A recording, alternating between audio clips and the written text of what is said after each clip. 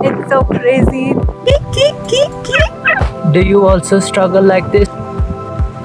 It's pretty cool. Sunset time.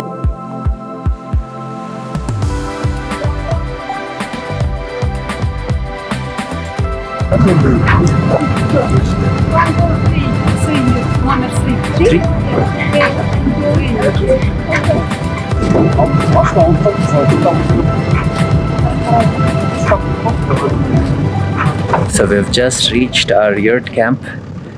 These are the traditional nomadic houses of Kyrgyzstan. The Kyrgyz tribes here, they basically build these yurts. They're actually called bozoi. It means in Kyrgyz it means grey house. So basically they make all of these houses using wood and a few other materials. On the inside they usually have wool, and sometimes on the roof also they add wool. Because the wool is a dark shade generally, they call this as bozoi, which means grey house. So for the first time we get to stay inside one of these tonight, and wow, it's just like so incredible. Let me give you a very quick room tour or a yurt tour. You need to bang your head and enter in. 3 people can stay inside this yurt. This is the traditional type because it is made of wood. These days the new ones are made of metal, which is like the Chinese imported one, but this is made by the locals. And also, since this is at an altitude of 3,000 meters, it gets really cold. So I think that's why they provided us thick blankets and so many mattresses which will keep us warm. And also they have a fireplace with a chimney so that it's going to keep us warm at night. And they have carpeted all the walls, so it's cozy and nice.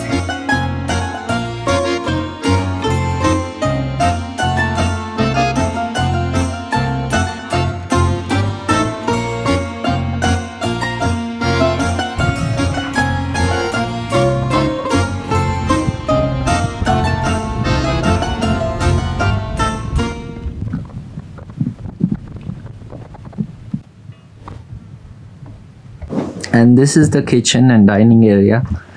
As you can see, they have a very interesting setup for a wash basin. And out there in the far, that little blue building you see, that's actually the toilet. And they don't really have any sanitation system here either. But let me just quickly show you what the toilet looks like. This is the shower area.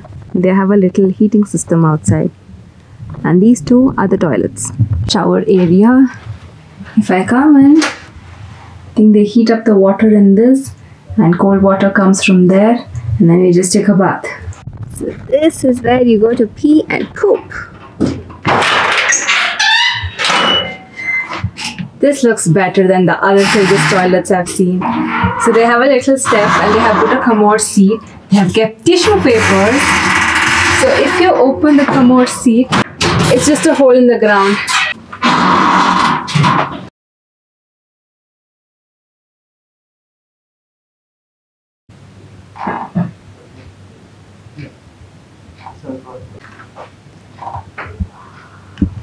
My name is Fatima. It's very beautiful. Thank you. And this is your kitchen? It's the kitchen. Kitchen? Cooking. Yeah. Cooking. Oh, yeah. Yes. So this is what a traditional kitchen looks like, with so much food everywhere, and it's very warm inside. So And it smells great already. So Fatima is cooking some really delicious looking food, but I think that one's meat. And milk. This is milk. Horse milk? Cow milk. Cow milk. Okay. This meat. And you can already see some dill leaves and big coriander leaves hanging. This is the first time I'm seeing something like this. Yeah. She has so much of cucumbers and onions. And all Eggs. of this. We don't eat cow yet.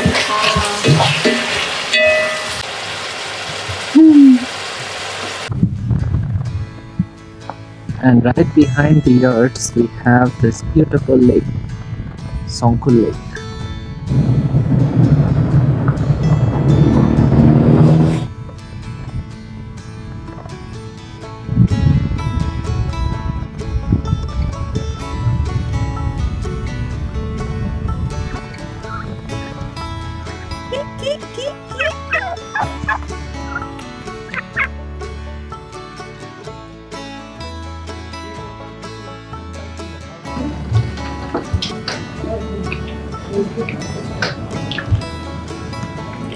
This is Fatima's mother.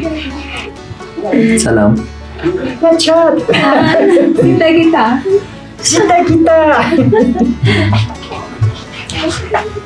Let's go. So what's the plan? Now we are going to go do the activity which I was most looking forward to. It's horseback trekking. Let's go. Let's go.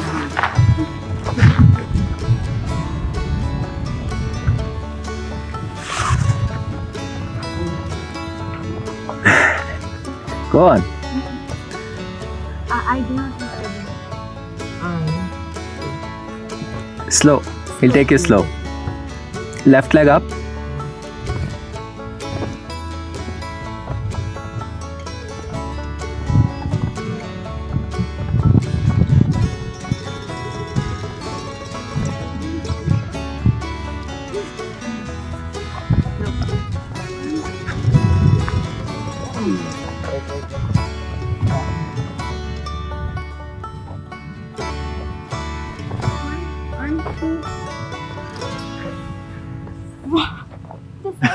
This side like I can't reach. That thing will make it higher.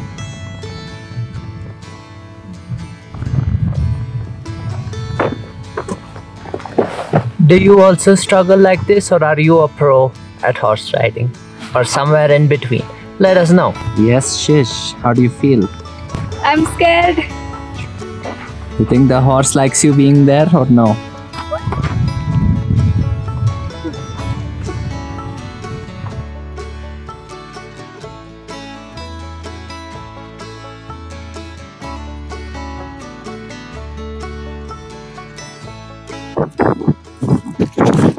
Okay, so we're now riding a horse.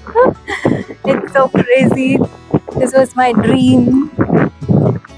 Ride a horse just beside the lake.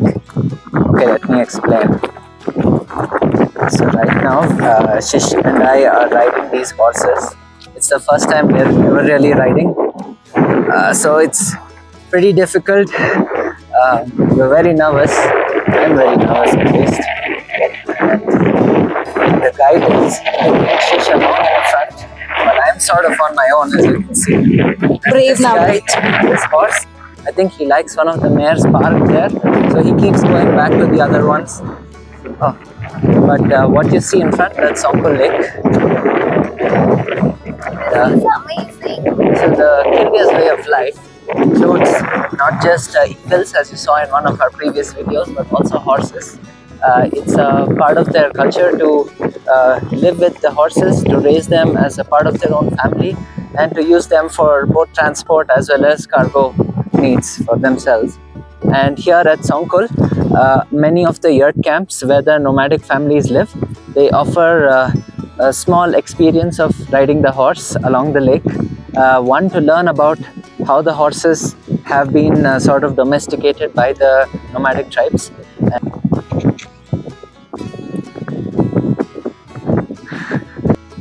Hello, Yep. Navneeth. That's Songkul Lake. And it's crazy.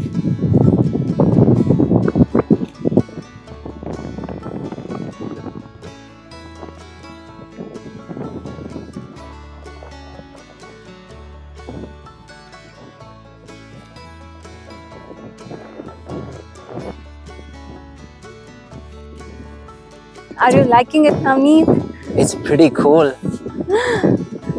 Look, yak babies. Oh yeah. But you know, okay, the one thing I realized is these horses really fart, such smelly ones. It's like everywhere once it releases. So that is one new experience I didn't really know about.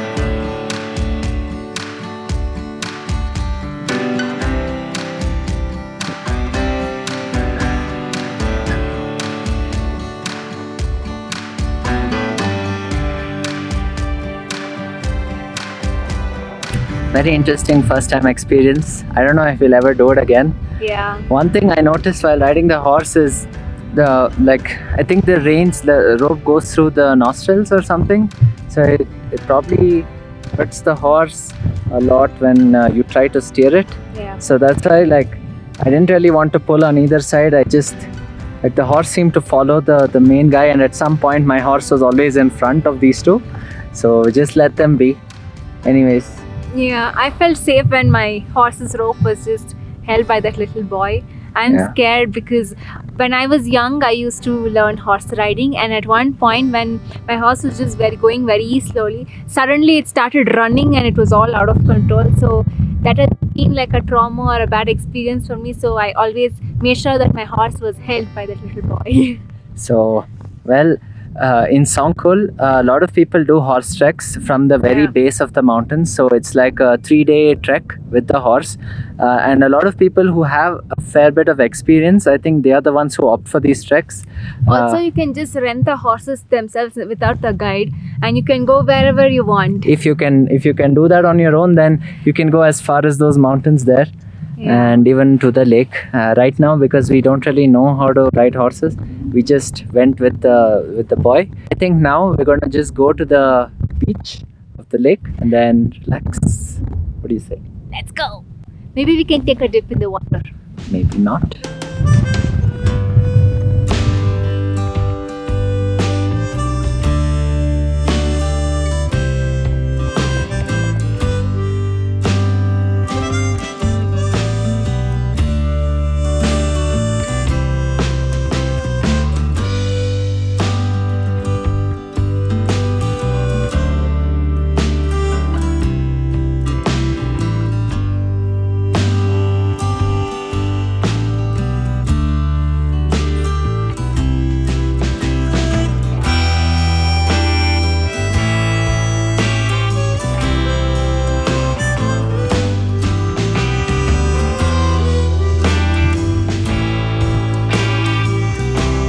We have made almost 1.5 kilometers away from our yurt camp, and Navneeth is telling me that he's going to show me a stream of water, but all I see is just flat grasslands. So the mountain range is right here behind us, and our yurt camp is somewhere there, and the lake is right behind too. So our host at the camp, she told us that we could go about an hour towards this side, and then we could reach the base of the mountains, and it's really nice there. But we are distracted by the river, aren't we? Trying to find the river. It's right there. This is the river we thought was going to be full, but right now there's nothing here. Let's go to the mountains. Okay, come.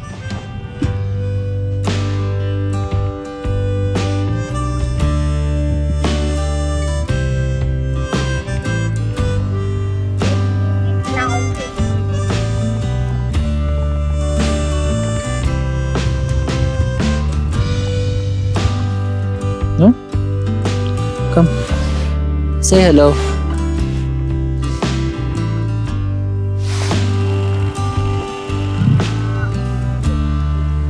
Navneeth is petting his pet cow, Gauri. Okay.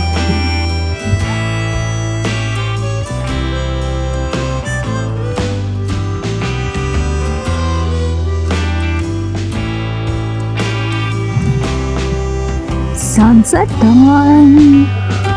Well, friendly cow.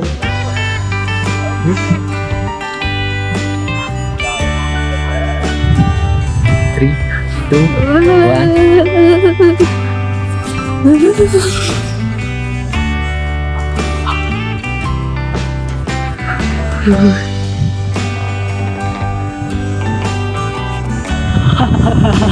So this was our experience at Songkul Lake with Shepherd's Life. We absolutely enjoyed our day, and we totally didn't expect that it would be so beautiful, the nature here. And I think it's definitely worth coming to Songkul if you have some time in Bishkek, and hopefully spend a night at least here. It's the peak of summer and it's freezing cold here. And anyways, thanks you guys for coming along with us. And we'll see you in the next one. Bye. Stay warm. We are back in our yurt now and it's time to sleep. And look at this. They've just lit the fireplace and it's so warm inside the yurt. Yeah, yeah, yeah, Coco Jumbo, yeah, yeah, yeah. Yeah, yeah, yeah, Coco Jumbo, yeah, yeah, yeah. What's your name, friend? You and me, friend. You and Shishira, no friend. That's okay. Shishira, who was your horse? I got the black horse itself. It's my black beauty. So? I always ride on black horses. I don't know. It's not black, it's brown. It's very brown. Look at them.